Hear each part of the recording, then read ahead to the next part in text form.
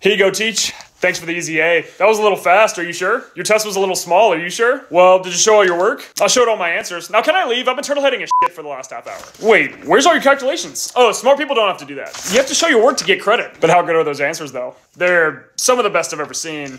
But I can't give you credit without showing your steps. That's like saying, hey, Elon, nice Mars landing the other day. The guys want to see your work or it doesn't count. Look, if you can't prove how you got the answer, I'm afraid I can't pass you. Oh, well, can you prove that you taught this class? Because if not, then I'm afraid I can't pay you. That's a pretty good point. But how do I know you didn't just cheat? Well, you should have been paying attention because that's what I did. All right, you know the drill. Principal's office, yeah.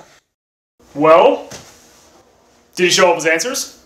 Well, yeah, but I can't give him credit without showing his calculations. That's like saying, hey, Elon, nice Mars landing the other day. I should have taught middle school.